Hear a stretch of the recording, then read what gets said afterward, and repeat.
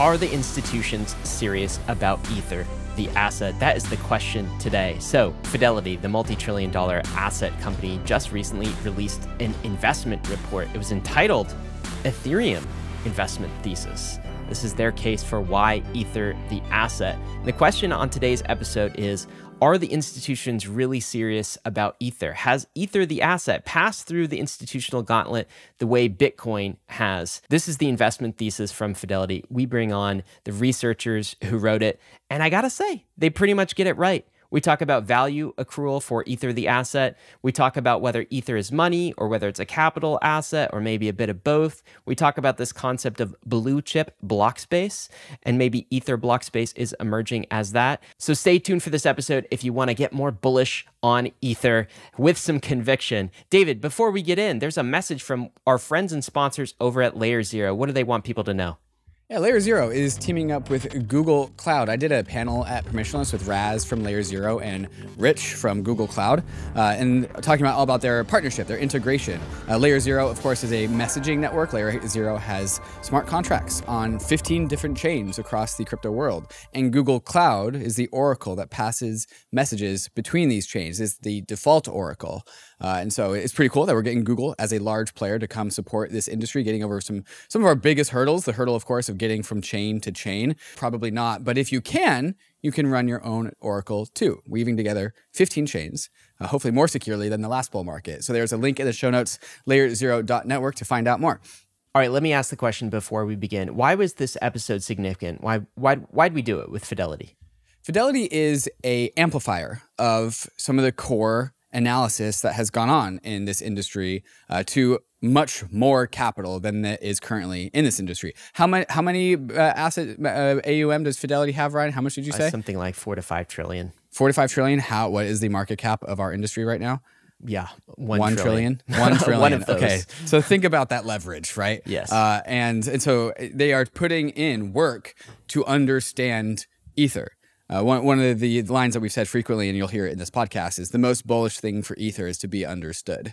And there are some tailwinds behind this. Ether, unlike Bitcoin, has metrics. It has staking yields. It has burn rate. It has all of these different metrics that help kind of define the contours of what Ether is. And these are being put into an investment report by Fidelity. And so we go through the authors of this report and kind of unpack the investment thesis behind Ether. But also, I would say, it's also a framework for general crypto networks who are interested in following in Ether's footsteps. Do you want an investment report written by Fidelity to broadcast the merits of your network to the broader TradFi $5 trillion asset under management Fidelity world? Well, we talk about what it takes to join the ranks of Bitcoin, because now there are two blue chips, Bitcoin and Ether. So we narrowly get to talk about Ether and its properties, but also kind of provide a framework for follow-on crypto assets to join in the ranks. Because, I mean, the bullish case for crypto is that we get more blue chips than just Bitcoin and Ether. And so that's why I would say this is significant and why it's worthy listening to. Yeah, for me, it's not as much what they're saying, it's who's saying it. And that's what makes the impact and the difference. And this is a message that goes directly to institutions. So you'll get a flavor of how the institutions think about Ether, the asset, in this episode, I think. Longtime Bankless listeners will probably, this is review content from them, but I mean, it's different when that content first came in the form of like Medium articles and Substack posts. Now it is in the form of professional PDFs from Fidelity. And so it's always nice to see the expansion of the narrative take on new forms.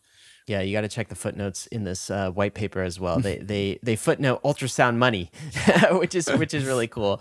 And guys, before we get into this episode, of course, first we disclose both David and I hold Ether. We are long-term investors. We are not journalists. We don't do paid content. There's always a link to all Bankless disclosures in the show notes. All right, let's get to our episode on the Ethereum investment thesis with Chris and Jack. But before we do, we want to thank the sponsors that made this possible, including our #1 recommended crypto exchange, KRAKEN. Go check them out. Kraken Pro has easily become the best crypto trading platform in the industry. The place I use to check the charts and the crypto prices, even when I'm not looking to place a trade. On Kraken Pro, you'll have access to advanced charting tools, real-time market data, and lightning-fast trade execution, all inside their spiffy new modular interface. Kraken's new customizable modular layout lets you tailor your trading experience to suit your needs. Pick and choose your favorite modules and place them anywhere you want in your screen. With Kraken Pro, you have that power. Whether you are a seasoned pro or just starting out, join thousands of traders who trust Kraken Pro for their crypto trading needs. Visit pro.kraken.com to get started today. CELO is the mobile-first, EVM-compatible, carbon-negative blockchain built for the real world. And now, something big is happening. Introducing the CELO Layer 2. It's a game-changing proposal that's going to bring CELO's rapidly growing ecosystem home to Ethereum. Vitalik has shared his excitement for the CELO Layer 2 on the CELO forum, so has Ben Jones from Optimism. But why? The CELO Layer 2 will bring huge advantages, like a decentralized sequencer, off-chain data availability, and one-block finality. What does all that mean? Rock-solid security, a trustless bridge to Ethereum, and more real-world use cases for Ethereum without compromise. And real-world adoption is happening. Active addresses on CELO have grown over 500% in the last 6 months. With the CELO Layer 2, gas fees will stay low, and you can even pay for gas using ERC20 tokens. But CELO is a community-governed protocol. This means that CELO needs you to weigh in and make your voice heard. Join the conversation in the CELO forum. Follow @CELO.org on Twitter and visit CELO.org to shape the future of Ethereum.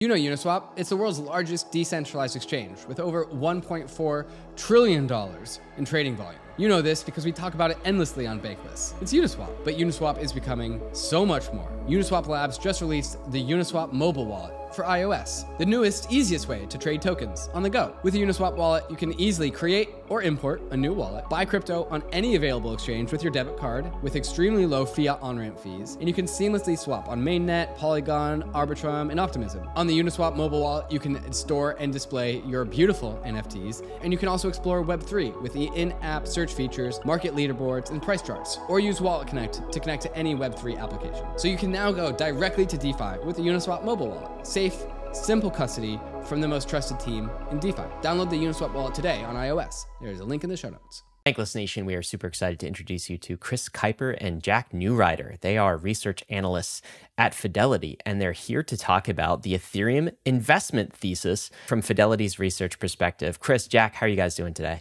Great. Thanks for having us. Yeah, we're doing great. Happy to be here. Well, thanks for writing this report. David and I were really excited upon seeing it published and reading it. And of course, Bankless listeners have heard the Ethereum investment thesis ad nauseum from David and myself. But I think it carries a different weight coming from an esteemed organization like Fidelity. I mean, Fidelity has something like $5 trillion in assets under management. You guys are, kings over in the TradFi world. And so you give an era of credibility to the Ethereum investment thesis that a couple of podcasters just simply don't.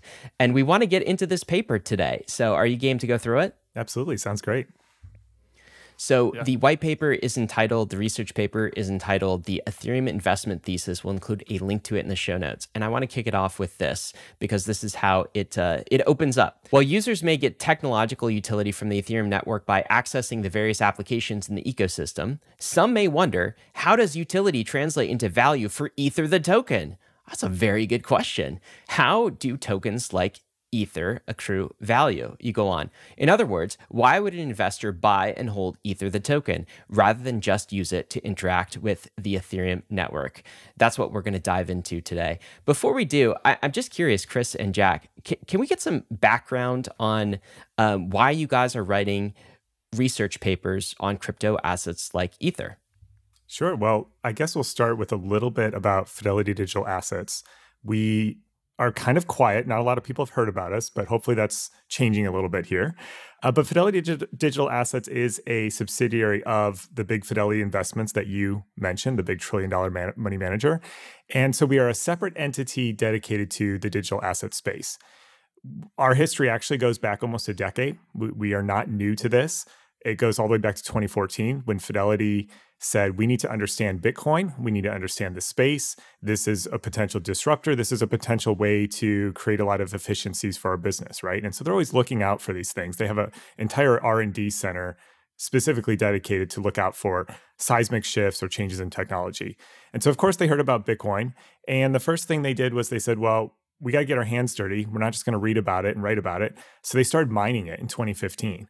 And so after they started mining Bitcoin, they had some and they said, well, we want to hold it, but there's no institutional enterprise grade product out there for us to hold it. So we're going to have to build it ourselves. And so that was the very first thing they did. That's how they scaled this business. And by 2018, they officially launched Fidelity Digital Assets, which is where Jack and myself sit. Our core products and services still include custody, so cold storage of Bitcoin. And to get to your point, about a year ago, we added capabilities of Ether now. And then we also have a platform and execution platform for buying, selling, and holding digital assets. So that's where we are today. We added Ether capabilities to our platform to buy, sell, custody Ether, the token. And so we first wrote a paper about understanding Ethereum, the whole network, very primer 101 that all of your listeners are familiar with, but the traditional finance world wasn't familiar with yet. And then we followed it up with this paper saying, okay, you might be on board with Ethereum, the ecosystem. Maybe you think this thing is going to succeed. But as you stated in the introduction, the question we wanted to answer was, well, why would you actually hold the token? Why would an investor buy and hold the token, just sit on it? Remember, our business is custody. So why would they just custody it with us rather than use it? And so that's what we're trying to address with this latest research paper that Jack and another colleague of ours, Max, wrote together. One dynamic that I think I want to parse apart here is the scope of institutional money, TradFi, and what they are looking at in crypto. In crypto, of course, there is a very long tail of risk that people can choose to pay attention to, right? Bitcoin on the very safe side of the spectrum, and then like pool to yield APYs on the very far end of the spectrum. And the story of institutional relations with crypto is, and our perception of institutions is how far down the risk curve are they looking? And historically, I would say Fidelity's been kind of a Bitcoiner org, kind of called Bitcoin safe, and hasn't proceeded too far beyond that realm up until recent history. And maybe you guys can just kind of shed some light on what it's like to be in the institutional world and being looked at by trillions of dollars, and how it relates to the risk that crypto presents, especially as we go further down the stream, further than Bitcoin. Just, can you shed some light on that just dynamic? Yeah, I'll start and Jack can jump in here. But, Fidelity's been around for over 75 years now, private company. Mm-hmm. And so just as much as a financial company, it's a risk management company, right? You do not survive over 75 years in the financial world unless you have risk management in your blood. And so that is probably just as important in our business as anything else, that risk management. And so it's funny you talking about Bitcoin being kind of the safe end of the spectrum and the other end is, all this other DeFi stuff. That's kind of from your perspective, from the institutional perspective. Any kind of digital assets, Bitcoin included, is still in the really risky bucket for them, right? Like it is, so you guys are the edgy ones at Fidelity then, huh? Absolutely. Yes. I mean, we were the first traditional finance company to kind of go down this path, and we still are way out ahead of the curve here, I think, in a number of ways. And so it's funny to think about it that way.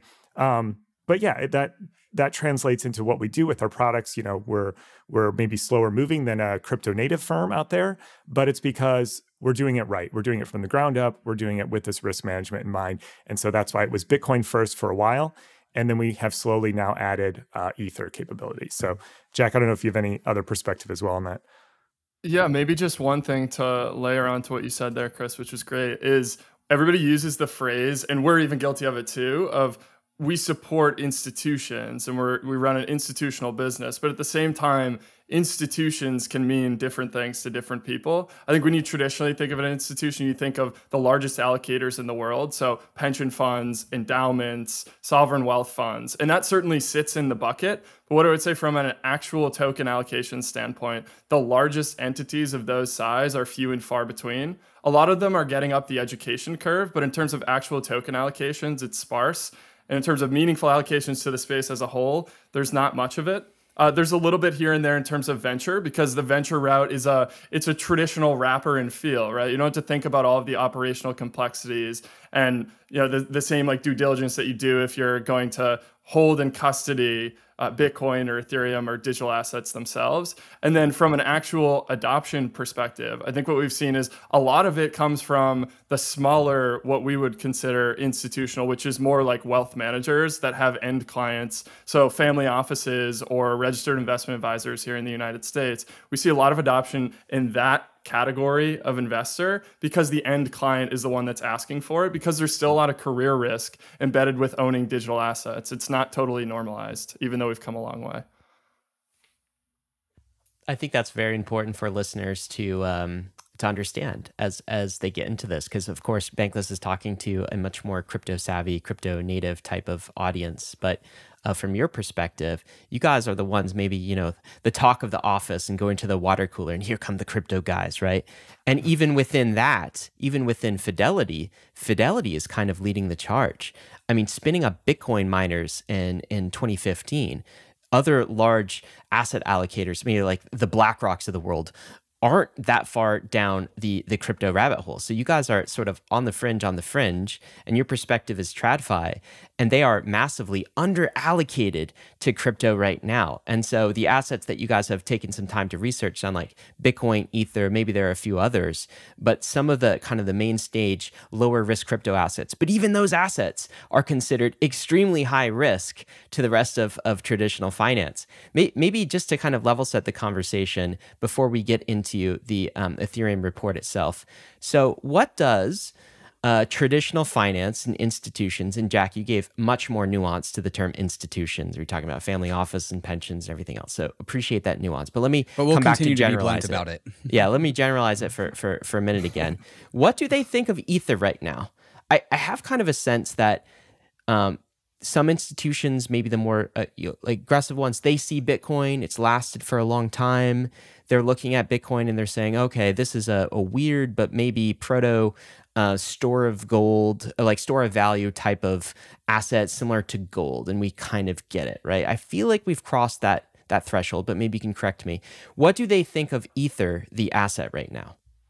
Yeah, I think you're right on there. And that's where we focus a lot of our research and education, to get people to understand Bitcoin first. And we wrote a report called Bitcoin First, Why Institutional Investors Should Consider Bitcoin Before Everything Else. And that wasn't to say they should only invest in Bitcoin or don't look at anything else. It was just, if you're starting in this space, it makes sense to start here because Bitcoin was first historically.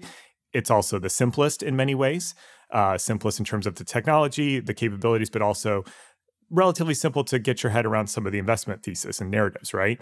And so I think you're right, Ryan. We've come to the point where the institutional investors are finally getting past the Bitcoin point. They're thinking, okay, I'm understanding this now. I've got my investment thesis. I've maybe even got my allocation, my risk parameters around this, how I'm going to approach it.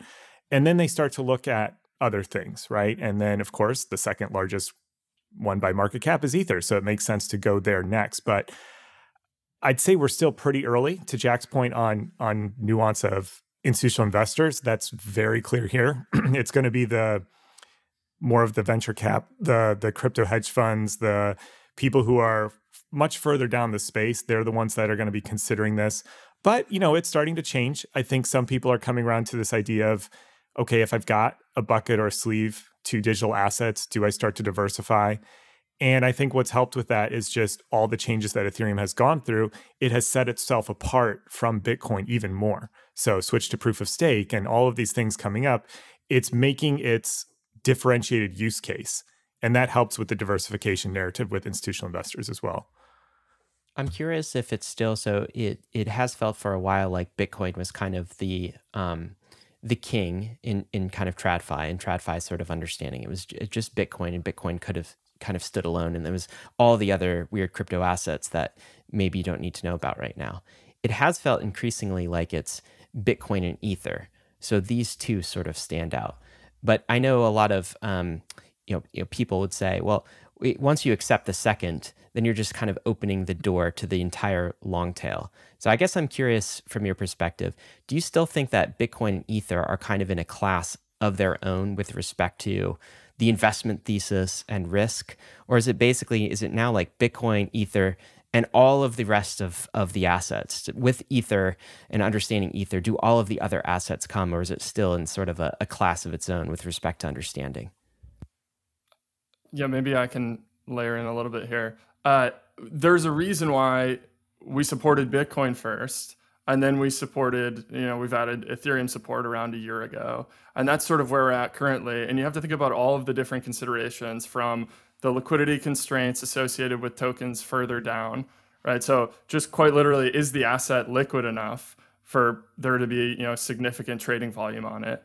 Two is, what about the regulatory environment? Can we provide support for these assets, or do they live in regulatory ambiguity, right? And even with Ethereum and ETH staking, we've seen that some of the ETH staking protocols the SEC has gone after this year, and so, or some of the providers, centralized providers, and so there's still some level of regulatory ambiguity around Ethereum even, and so I would just say that, one, there's regulatory considerations, there's liquidity considerations, and then the third thing is just quite literally, they're the two largest networks. And even during this bear market, like, we could look at the entire ecosystem of cryptocurrencies, pull out stable coins because they're stable value. And if you look at the market cap of ETH ERC20 tokens, so the Ethereum ecosystem, and combine it with Bitcoin, it's like 80 to 90% throughout this bear market, because that's where all the users really are on chain. That's where we see users accumulating Bitcoin as a store of value asset, and we see users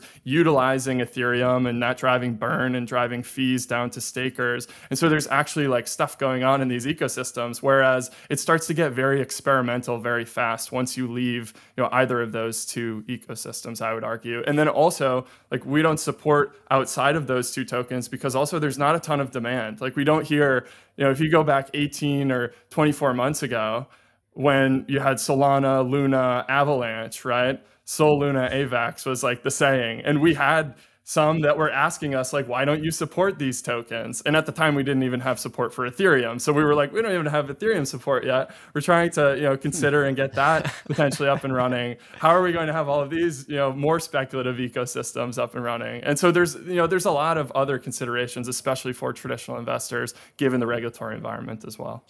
Yeah, and I'll just drive home Jack's point. You got to take the perspective of an institutional investor, especially one that has hundreds of millions or even billions of dollars to allocate.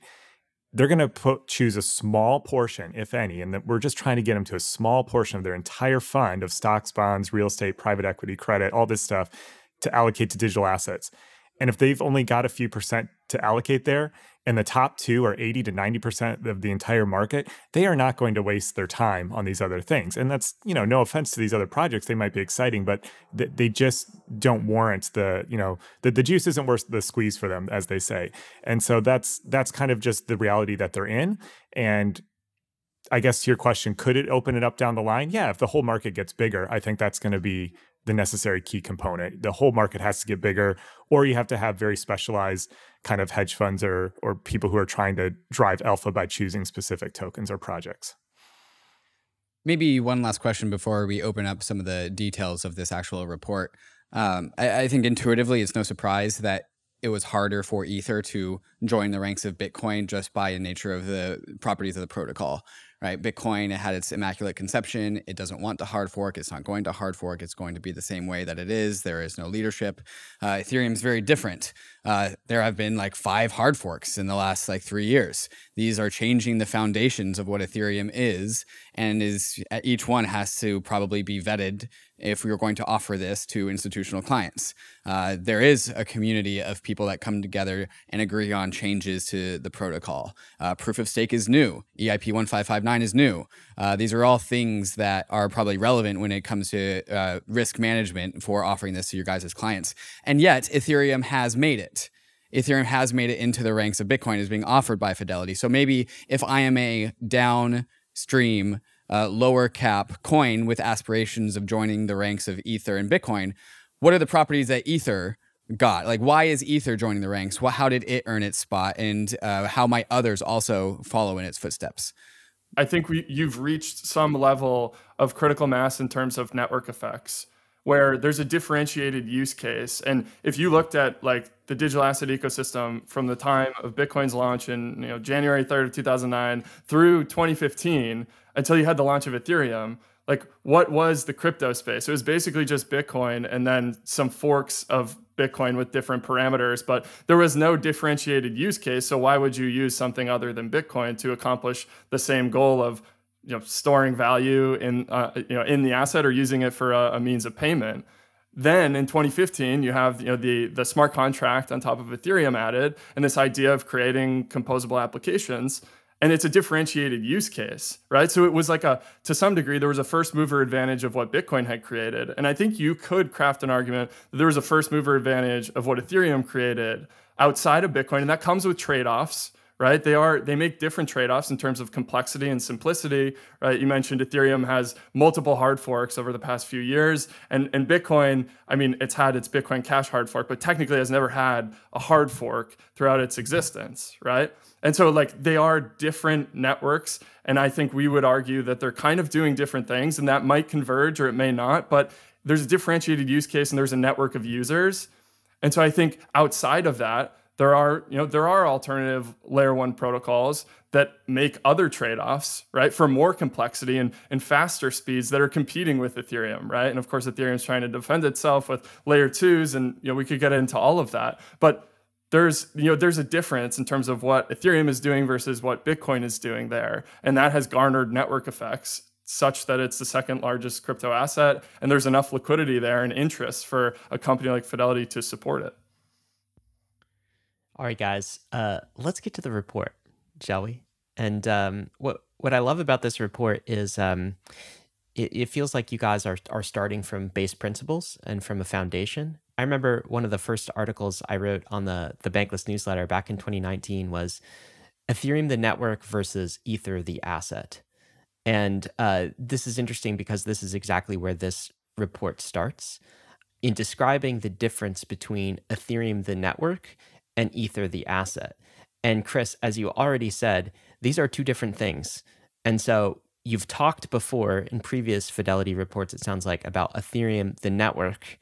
And what you're talking about here is Ether the asset. Some people also call it Ethereum the asset, and I don't care anymore to correct anyone, and that's fine. We could call it Ether the asset or Ethereum the asset. I just think that point is important going into this report for all investors to understand. Like, these are two different things, and there's a difference between value creation and value capture. Do you have anything to reflect on that statement, Chris? No, I think you nailed it exactly right. That's exactly what we tried to get across. So I'm glad it resonated with you as well. But we've been fighting this with Bitcoin for a long time, clearing up the misconception of Bitcoin, big B, the network, versus Bitcoin, little b, the asset or the token, right? And so they're the same words, but we try to do capital and lowercase. Ethereum, we at least have different words, but as you say, a lot of people just use Ethereum for both. So we'll continue to fight that as well, I guess, or at least just be consistent in saying Ether the asset or Ethereum the asset. So yeah, that's the main point here. People need to understand, just like in traditional finance, a good company isn't necessarily a good stock or investment, right? You can have the greatest company in the world, but if the value isn't accruing to the stockholders, or if the stock is already priced like it's more than the greatest company in the world, it's not a good investment, right? And so you have some similar parallels with the traditional finance world, where you can have a great ecosystem. You can have a great network like Ethereum. It can be doing what it's set out to do. You can have more users, more applications built on it. But the question for investors, who is what we're writing to and who we serve, is how does that translate to people who hold the token Ether? Is there a link there?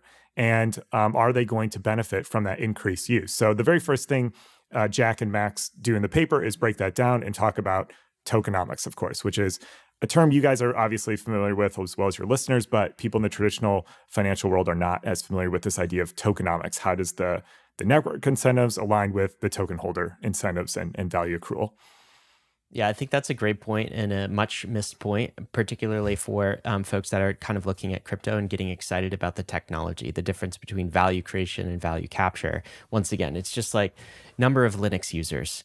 all of us use Linux on a day-to-day basis all the time. It's like underlying everything. And yet, what is the value capture for Linux? Linux is not a company. It doesn't have a stock. It makes $0. It's created all of this value for the world, but investors aren't able to capture that in value, except through, I guess if it's embedded in an Apple type system. Do you know what I mean? So there's a distinction there, and that's important. Let's get to the two theses then for Ether, the asset, token economics. The first thesis is the money thesis for Ether. And the second is maybe a capital asset or productive asset thesis. So these are the two. But let's talk about the first. So thesis number one, and the question, I think, for investors, is Ether a money? Can you guys describe that? You write about this quite a bit in your paper. So tell me about the puts and takes of this question. Is Ether money? Yeah, I'll set it up and I'll let Jack answer the question. But the way we set it up in the paper, the economics background. The way we set up in the paper was similar to what we did with Bitcoin first. Whereas there in that paper, we argue that Bitcoin is a potentially emerging monetary good. And we say from an economic perspective, first principles, like you said, what makes for good money? Divisible, durable, you can transport it through space and time, you can easily verify it. All those things are characteristics of good money. And we said, well, Bitcoin fulfills them, so why can't it become this aspiring form of money? You get to Ether, the token, and you go through those same characteristics, and you say, well, they're quite similar, right? They're also on a blockchain, so they're divisible, verifiable, you can transport them through space and time. So the question then becomes, well, is Ether money, or is Ether an aspiring form of money? And this is pretty highly contentious topic in some areas. So we come down on a little bit of more of a nuanced answer, but I'll let Jack, I'll let you take kind of what we went through when we thought about this. Yeah, so I think there's different axes that a money or attributes that a money would have, right? Or a desirable form of money could have. Acting as a store of value is one. Acting as a medium of exchange and a unit of account, which those two things can kind of go hand in hand to some degree. You're more likely to use something as a medium of exchange if you're denominating things in it, right? We do that with dollars, right? I think about how many dollars are in my bank account, and then I go and spend dollars. If we look at it through those two lenses, I think there's a pretty clear argument, especially given like the changes to, we just discussed tokenomics, the various upgrades from Ethereum have made the token or the asset more scarce, right? At least the protocol changes thus far over time have reduced issuance, have created a burning mechanism, and that has driven this sort of store of value attribute as being potentially more attractive around Ethereum. And so that element, I think, is quite clearly there, an aspiring store of value asset in the way that Bitcoin is an aspiring store of value asset relative to traditional store of value assets. I think that with Bitcoin and the narrative of digital gold and the unchanging supply cap, where its scarcity has been, at least thus far, has been absolute of 21 million. And with Ethereum, it's more nuanced. There have been changes to its issuance schedule. But at the same time, we could say now, it's been deflationary since the merge, right? There's nuanced arguments in there. But I do think that there's a check in the box for store of value. As far as a means of payment or a medium of exchange within the Ethereum ecosystem, there's evidence that people that use ETH, the hardcore users, which we have to think about as a percentage of the global population, it is still very, very small, right? It's a niche community, but that niche community uses it as a money, right? And you also pay fees on the network in Ethereum. And so there's an element there of using it as a means of payment or as a unit of account inside of the Ethereum ecosystem. So to the degree that the Ethereum ecosystem continues to be successful, right, and grow and its user set grows, then we think that as a medium of exchange, that element could grow in the future. But store of value is more clear, especially after some of the recent protocol changes to Ethereum. But as far as a money, we still think that Bitcoin looks primarily like it makes trade-offs to try to be a money first and foremost, more than Ethereum tries to be like a technology platform, which is sort of the second thesis that I'm sure we'll get into in a few minutes. I'll play devil's advocate a little bit to what Jack said there and what we talked about in the paper, which is you do have the supply side of this down with the burn, right? It's becoming net deflationary. So you think that would help with the store of value argument. Yet we haven't seen it in the price yet, right? We're down, how many thousands of Ether yet? The price has not appreciated. So that part hasn't resulted in value accrual. And I think that one of the biggest reasons is, besides some of the macro stuff and obviously the bear market, so I want to be fair because it's only been a year or so. The other thing that you need, though, is the demand side, right? And so this is where Bitcoin shines, because it's got the demand and the network effect. And that's a flywheel for Bitcoin. And because if Bitcoin's first, it's arguably going to attract that, right? It's also got the established narrative around that. And so while you have the components of store of value for Ether in terms of it being scarce and deflationary at the moment, I think the two things fighting against it is it doesn't have the first mover advantage and the network effect of Bitcoin. And then, as Jack mentioned as well, you also have maybe some people doubting whether or not that will continue in the future, just because it has changed so many times in the past. We use a lot of analogies when we're talking about these things with traditional investors, just because we find that helps kind of make those links, right? And people will use the digital gold for Bitcoin. And I think we can think of, from a precious metals perspective, if you think of gold, there is an industrial component to gold, but the vast majority of its value and the reason why people will buy it and hold it is because they view it as a store of value that has an element of scarcity that's widely recognized. With Bitcoin, I think that is the case, right? It's the element of scarcity, it's the store of value property for why primarily people are buying and holding Bitcoin. And then there is a small, you can use it as a means of payment. There is a small subset of users that do that. Same thing with gold, right? With Ethereum, it's a lot more like silver, right? There's an element of scarcity, and it is still like a precious metal like gold is, but it's far more used as an industrial component for different things. And that's with Ethereum, it's more useful, and it's more of the platform and the applications that could be built on top of it. And so I think from translating it to traditional investors, that's kind of the framework we use. But there's evidence that there's a desire for Ethereum to compete on the monetary front, clearly, after the various protocol changes over the past few years. ARBITRUM is accelerating the Web3 landscape with a suite of secure Ethereum scaling solutions. Hundreds of projects have already deployed on ARBITRUM 1, with flourishing DeFi and NFT ecosystems. ARBITRUM Nova is quickly becoming a Web3 gaming hub, and social dApps like Reddit are also calling ARBITRUM home. And now, ARBITRUM Orbit allows you to use ARBITRUM's secure scaling technology to build your own Layer 3, giving you access to interoperable, customizable permissions with dedicated throughput. Whether you are a developer, enterprise, or user, ARBITRUM Orbit lets you take your project to new heights. All of these technologies leverage the security and decentralization of Ethereum and provide a builder experience that's intuitive, familiar, and fully EVM compatible. Faster transaction speeds and significantly lower gas fees. So visit arbitrum.io, where you can join the community, dive into the developer docs, bridge your assets, and start building your first app with Arbitrum. Experience Web3 development the way it was always meant to be: secure, fast, cheap, and friction-free.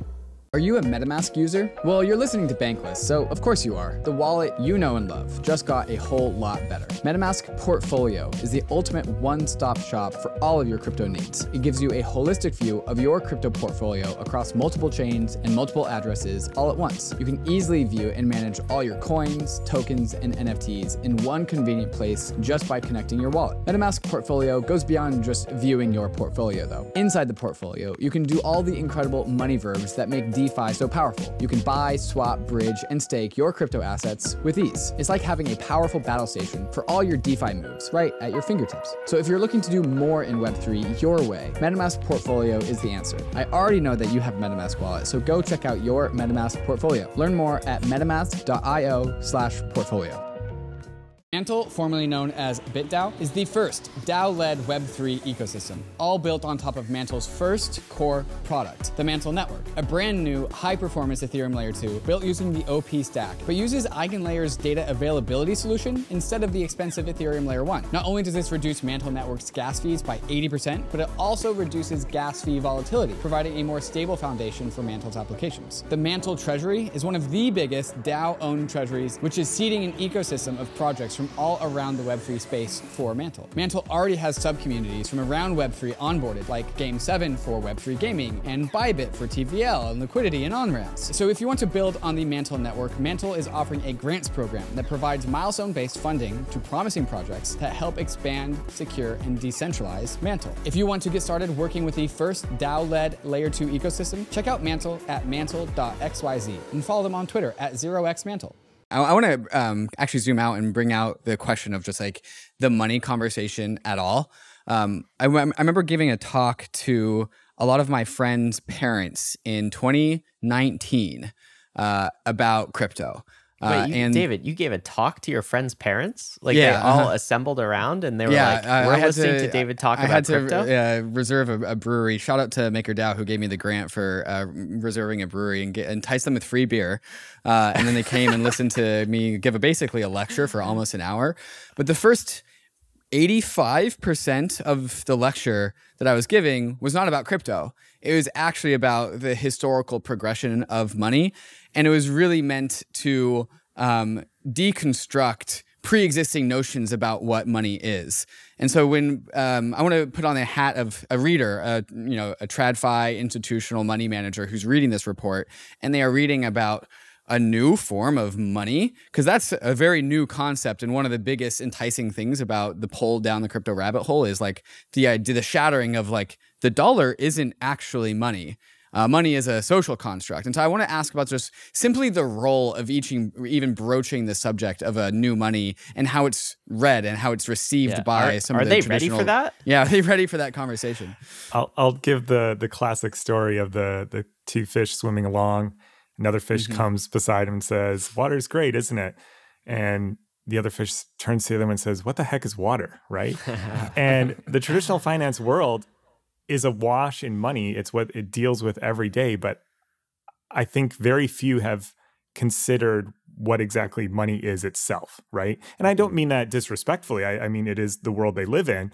I'm not saying they should, or I mean, I do think they should. It's a good question to be considering, but I'm just saying I understand where they're coming from. What is money? I mean, it's such a foundational question, and it's such a nebulous thing. I mean, I went down the what is money kind of rabbit hole for years, and culminated with me saying I have to take monetary history and theory classes at grad school because I think this is so fascinating. I mean, I'm a nerd in that way, but I think everyone needs to consider money in the terms of zoomed out grand historical proportions, not just their own personal lives day to day having to pay their bills, and I get why people get caught up in that. We all have stuff to do, but it's a big question that people need to consider. And especially on the institutional side, it's more important than ever, but also we found quite difficult and challenging for those reasons that you can imagine. Money is a tough word because like we discussed, like there are elements of money and there's moneyness to a lot of things. Like there are monetary premiums embedded in asset classes like real estate,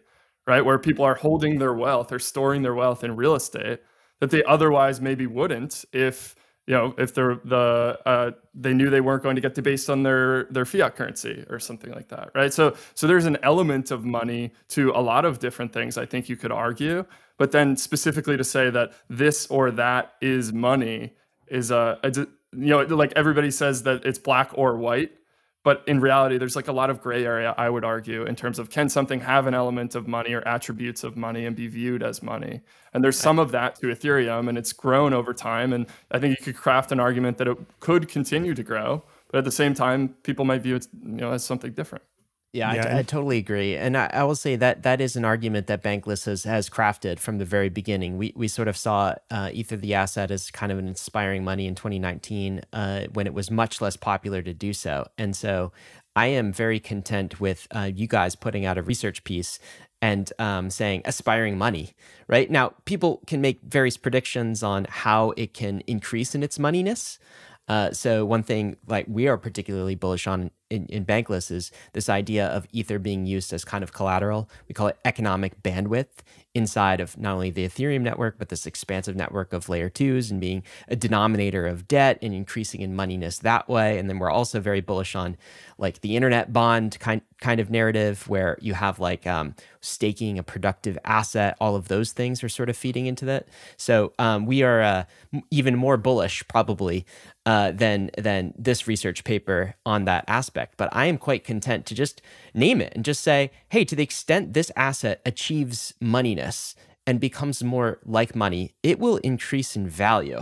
And that I think is pretty unique about these assets like Bitcoin and Ether and maybe some other crypto assets that are emerging. I don't think that, well, you guys correct me, I'm sure Fidelity publishes all sorts of research papers on various stocks and assets and that sort of thing. It's probably like, who else gets that designation? Like gold, silver, I don't know if oil even gets that, Bitcoin and Ether. Is there like anything else that is in the competing for moneyness game? Yeah, I think to Jack's point, there's different things that can have monetary premiums embedded in them. And so, one of the, well, I guess two core foundations we try to push on the research side is intellectual honesty is one, and trying to be humble and realize a lot of this stuff is subjective. Like in terms of the field of economics, we say value is subjective, right? And so, from an intellectual honesty standpoint, we don't know exactly where this is going to go. But with this paper, we're just trying to say, hey, if we put our flagpole out there with Bitcoin first, and we said, we think Bitcoin's an aspiring form of money, we need to be fair and say, well, then why don't you think Ether is? Now, we have disagreements even within our own team. I'm a little more in the camp of I don't think it's going to achieve the moneyness and scale like Bitcoin will for the reasons we put out in that paper. But I have to be intellectually honest. I could be wrong. Or there could be corners or pockets like Jack's talking about where it already is money, de facto money. People are pricing their stuff in it, and they're not going back to Bitcoin. They're not going back to fiat. So that's another thing to think about. And then, in terms of putting this out there, I think one of the things to think about too is just how we. I mean, I lost my train of thought there, so I'll pass it to Jack if you've got something else. No, I mean, I think you make all fair points. Like we're using, we've heard so many different phrases for what is Ethereum, right? Is it a world computer? Is it a digital commodity or digital oil? Is it a money? Is it a platform or a business that sells block space? And that's where within this paper, we just broke it down into two of those and try to kind of pull it all in together and walk through each of those theses. And like Chris said, on the money front, I think we would still probably craft the argument that Bitcoin's absolute supply scarcity that it's had since day one versus Ethereum's kind of changes that it's made over time that have been relatively arbitrary. I think they've been more arbitrary than probably Ethereum would, like most in the Ethereum community realize or have made the point to discuss. But at the same time, it's working. It's worked. So we have to admit to that, right? It's worked. It's a money to some people, like Chris was saying. And so that is one thesis. But at the same time, you don't have to align yourself with a single thesis for anything, right? There's optionality if you own the asset, right? And you view it as like our second thesis here, which is probably the framework that we would view it through primarily, which is there are applications that can be built on top of it. If they are more useful, there will be more fees. And if those fees are paid, then they flow down to stakers, right? In the form of yield and burn, which we're going to talk about in a minute. But at the same time, you still get optionality on the fact that some people view it as money, and maybe that continues to grow in the future. Yeah, that's great. And, every investor kind of has to make their own decision on that for sure. And, we could talk a lot about how bullish Bankless is on Ether as an aspiring money, but we've done that. We've done those episodes before. We could do it. We could do it, though. I'm happy to do that anytime. Let's get to kind of the second point of the thesis. And this kind of maps to a thesis that Bankless has had and David and I have had for a long time for Ether, is this idea of Ether as a triple point asset. being like number one, an aspiring money, a store of value. And then number two, kind of a commodity. I guess block space is really the commodity, but it's the asset you use to buy the commodity. And then number three, a productive asset. It's almost like a capital asset or a cash flowing asset. And that's what we see in kind of your thesis too.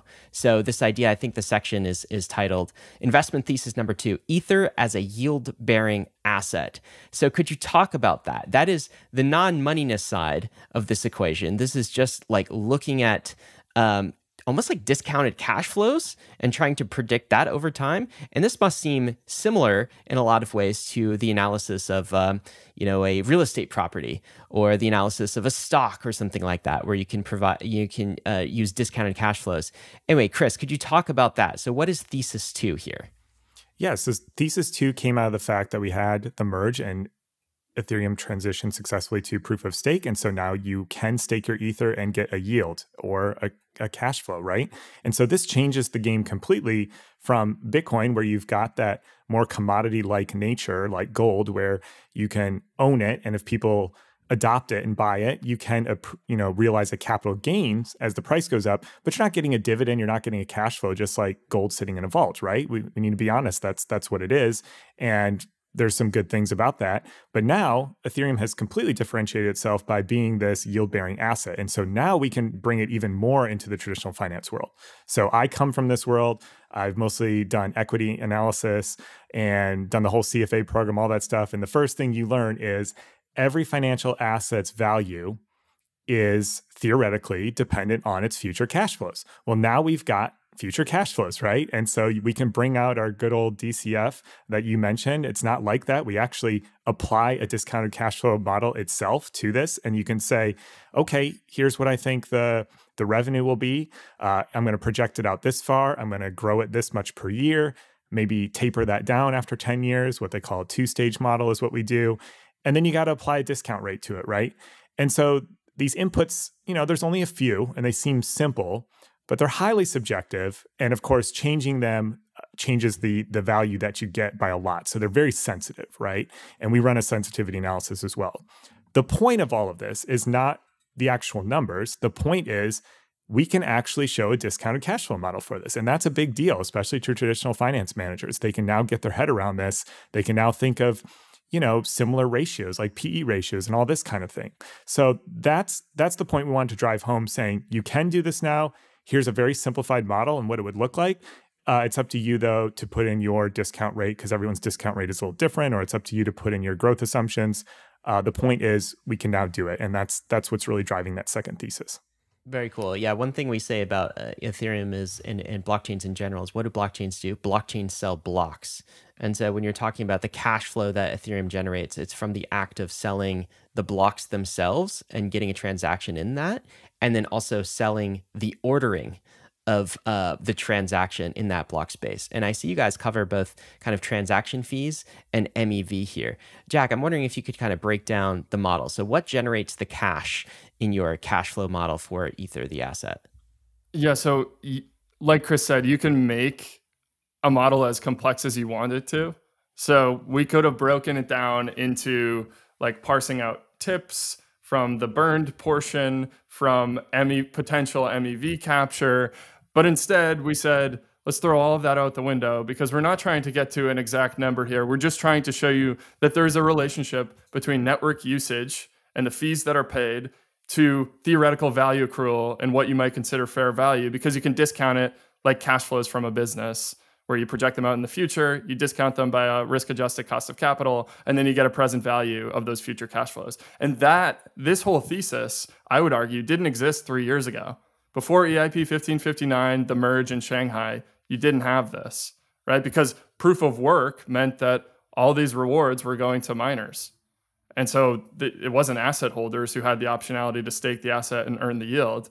That didn't exist. So the thesis that you had before was ETH as money, ETH as a commodity to pay fees on the network, right? But there wasn't the tokenomics or value accrual there until you went to proof of stake. And then You created this linkage. And we just use fees in our model as a very simple way to say fees are going to spit out as burned automated buyback, effectively. It's kind of like a share buyback, token buyback that's algorithmic and automated. And then the rest is going to flow down into the tips that are paid out. There's an issuance element, and you could have baked in the issuance that stakers get versus non-stakers. And so you're technically owning a little bit more of the pie if you stake, because whatever it is, 1/3 of ETH is staked and 2/3 isn't. And so you're kind of gaining relative to non-stakers as well. Like, you can make these models very comprehensive and complex. That wasn't the point of what we were doing here. So we just simply used fees. And then we used a very simple projection into the future. There's so many elements that are going to impact what those future fees and cash flows look like. We mentioned L2s. That's going to completely change the fee dynamics on Ethereum, for better or for worse. And that will change the value accrual to the ETH token. And that's why, like, the use cases are still speculative on top of Ethereum. You could make arguments there. With L2s, maybe value accrual changes, or maybe both of those are great. Maybe we get more regulatory clarity. We got real world assets on chain. We got more institutions that are able to interact with these networks. Like, that's the bullish side. And L2s mean that, yeah, fees will be lower for the average user, but volume will make up for it on L2s. And so value accrual will be better for ETH. And you can model that bullish assumption out, and you can get to a theoretical fair value. Or on the other side, you could say that all of these use cases are highly speculative, that NFTs have crumbled in large part, right? Their values have fallen 90% or more in most cases, and that it's just speculative users that are left, and this isn't going to reignite, and users aren't coming back, and L2s will reduce fees, and therefore the tokenomics get worse on Ethereum. You can model both of those out, but we're just showing you that you can actually model it here. A little bit of this conversation, and Chris, especially with some of the tone that you said, we can actually show a DCF model. One of the age-old ideas that we've had about Ether, the asset, and proof of stake, and EIP 1559 is that all of these produce metrics. And kind of just like what Jack said, for better or worse, the metrics are produced. They are things that we can objectively measure and show and report on.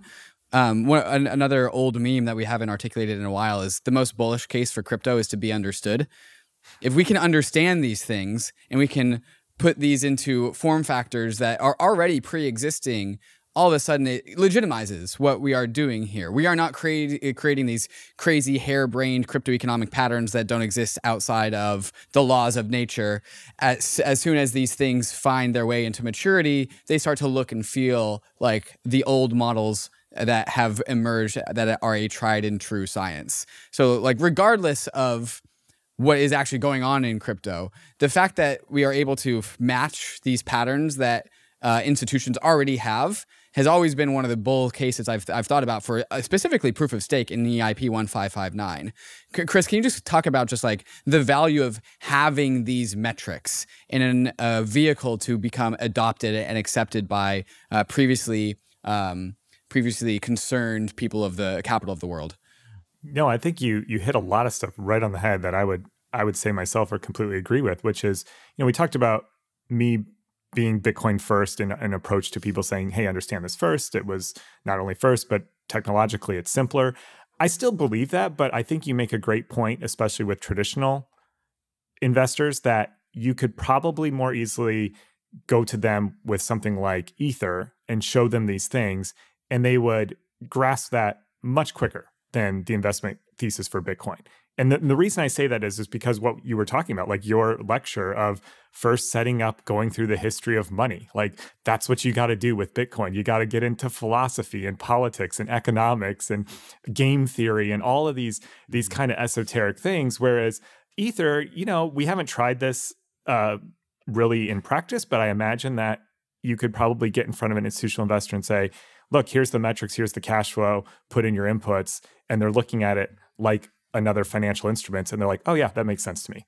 And then to Jack's point, Jack was talking about kind of these extreme bull bear cases. That's exactly what institutional investors do too. It's not about making point predictions with these models of a certain price. It's about getting their head around the probabilities, right? Investing is a game of probabilities. So now you can start playing out these scenarios, and you can get some guardrails about what you think are the ranges that this thing could trade within. Now, I'm not saying those aren't wide. They should be very wide because it's very volatile. There's a lot of risks. There's a lot of unknowns. But the point is, we're not just sticking our finger in the air and going, oh, ETH could trade anywhere between 1,000 and 100,000. Like, no, like here we can put down some parameters of what that means in practice. It means adoption gets to this. It means you get this many users. It means fees go to this amount. And that's the point. You can have these scenario analysis where you can now get your head around the probabilities, and then that way people can size their position accordingly. That's how an institutional investor thinks. That's how a good investor thinks. They think around probability, scenario analysis, and that's what you can do now with these things, which is kind of neat. I mean, it's really a simple model. Is how much is the world willing to spend on Ethereum block space? That's it. Yep. Right? Like, what's the demand for that in terms of dollars?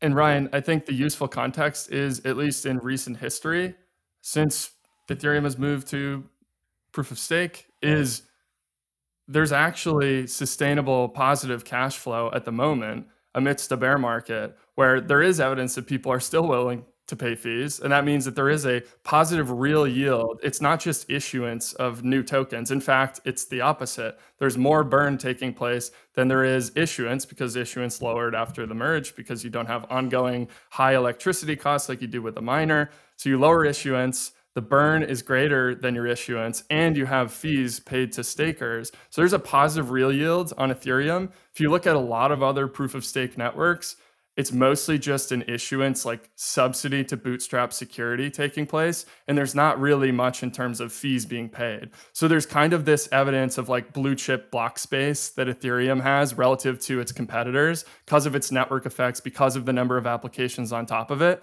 And so it's up to ultimately Ethereum to defend that as competitors continue to kind of encroach with alternative app chains or monolithic L1s. Like you guys had a great episode with Mike Ippolito talking about Solana, Cosmos, Ethereum. And I thought that was a great way to kind of frame it.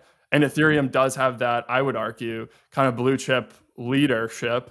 And that's why it's valued the way that it is. And it has real fees, but can it defend it moving forward and continue to grow as we move ahead? That will ultimately dictate whether or not the cash flows are highly positive and continue to grow. And the DCF model indicates that its value is accruing. So I understand DCFs as a model, but when it comes to actually producing one and then comparing those outputs to other outputs for other assets, this is not something I've practiced. So I want to ask a potentially pretty narrow question. On page 16 of your guys' report, there is some actual outputs from the DCF model that you guys have put together. And just loosely, as a vibe, how does the outputs of the Ether DCF model compare to just, I don't know, the amalgamation of other DCF models out there? Where is that needle in terms of comparison? How good are the outputs looking?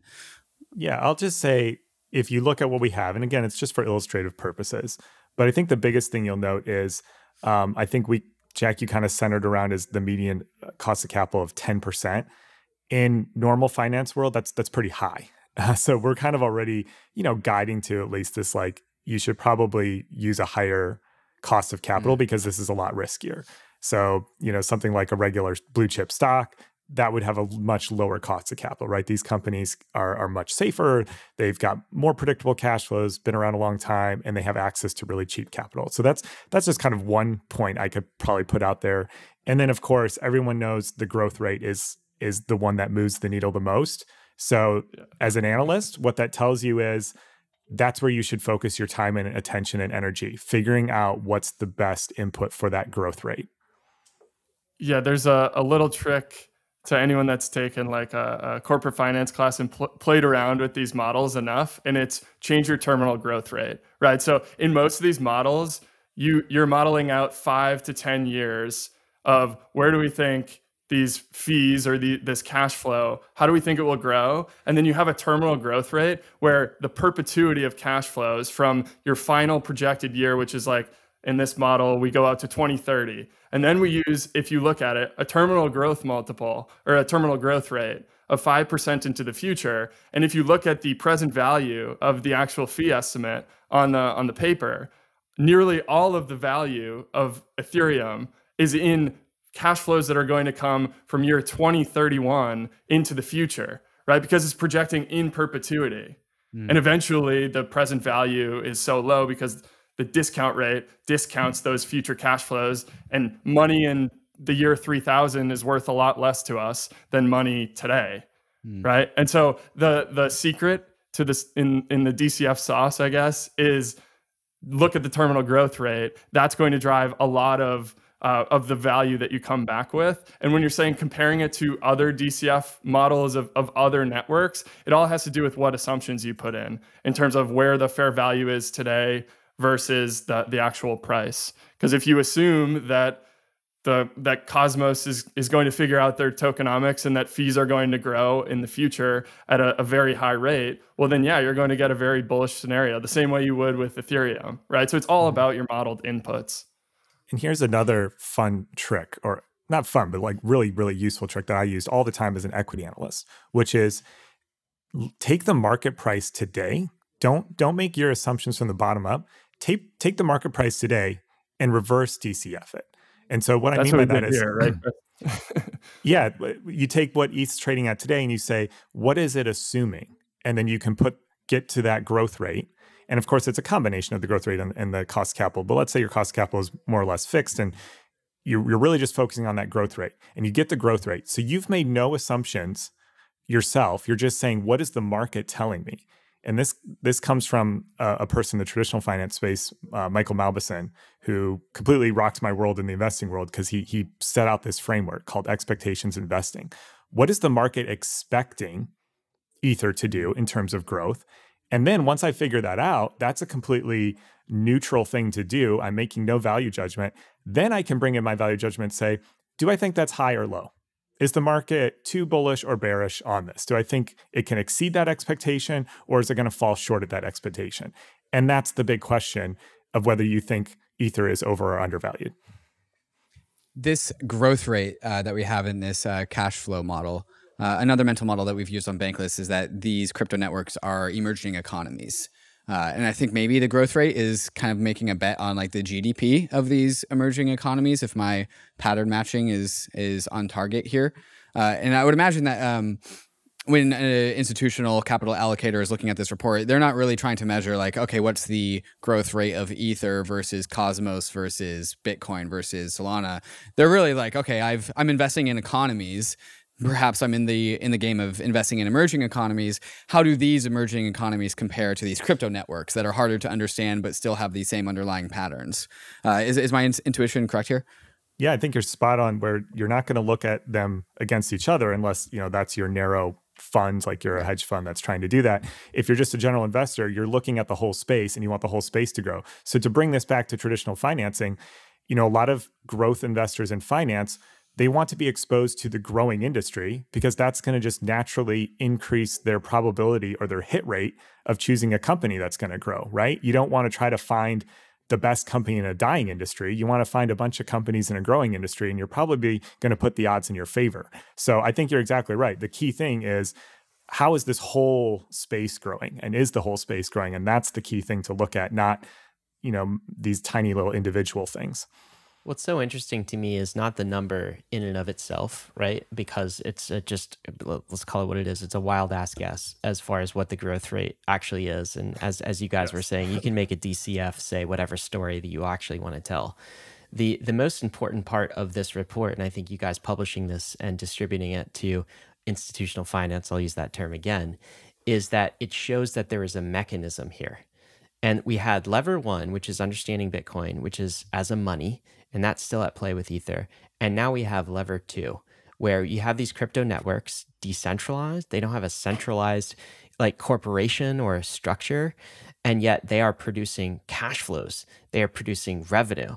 And plug in whatever numbers you want. Just that realization, I think, is important. And the other thing with Ether that makes it, I think, so difficult to try to price predict in a DCF type model is you could get like the DCF number completely correct, but then thesis one sort of stacks with thesis two, right? So like the DCF number, at least in my world, like in my mind under thesis two, that sets like the lower bound, the utility kind of price for Ether.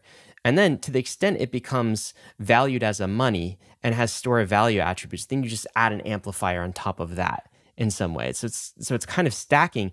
And when you look at the price of ETH, you're not sure what mix is at play. Is it more like, I'll call it shorthand, TradFi will not like this, but I'll call it shorthand, meme value of money? Or is it more like utility value of block space at any one time? And if I'm looking at a price of ETH, which is like 1,600 right now or something, right? What percentage of that is like monetary premium versus utility value?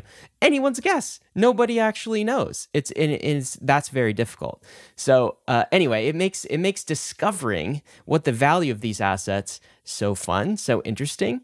And I am curious about this, maybe this topic as we come to a close today, which is, how has this report been received among institutional investors? So when they look at this, what do they say to you? What's the feedback been so far?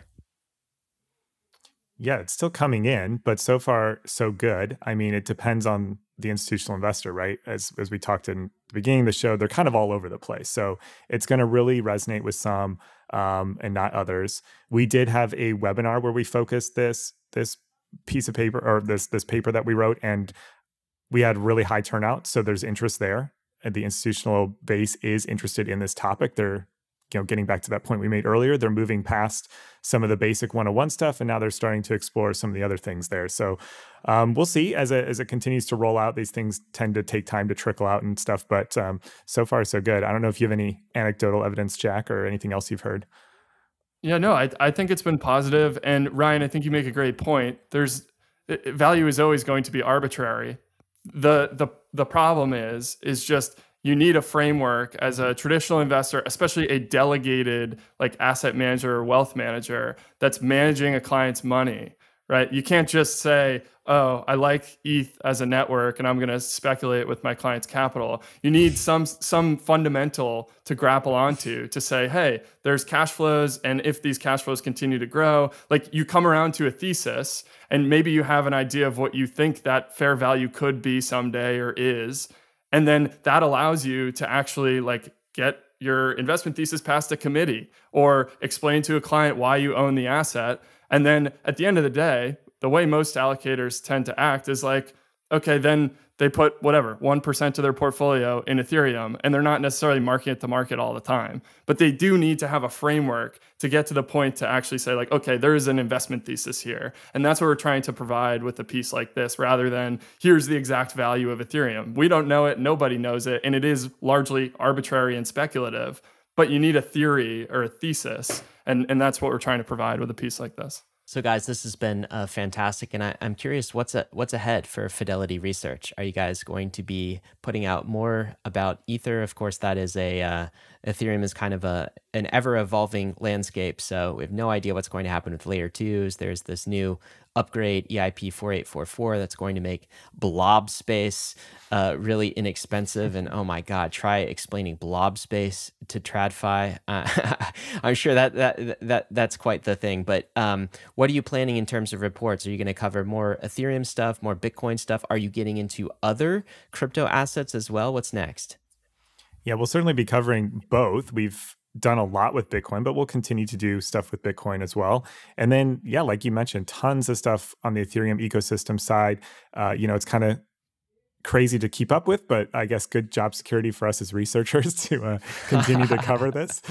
We have Max Waddington on our team who wrote this paper with Jack. He's got his ear to the ground with all the developer calls and the improvement proposals. So definitely see more coming out also from him. The next piece we have immediately, I believe, on Ethereum is this discussion around L2s. So it's a basic primer, once again, to get people at least familiar with these concepts, but then touching on that kind of tension of where does this go in the future? Do these L2s work, but then suck away fees from this base layer, or do they grow together? And so that will be a nice little piece to start to introduce those concepts to investors. And again, all of this is written to the investor perspective, right? Why does it matter to them as an investor? And so that's what we try to do.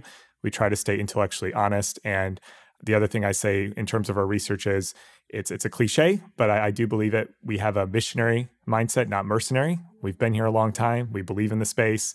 We'll continue to write and cover it and provide value in any way we can.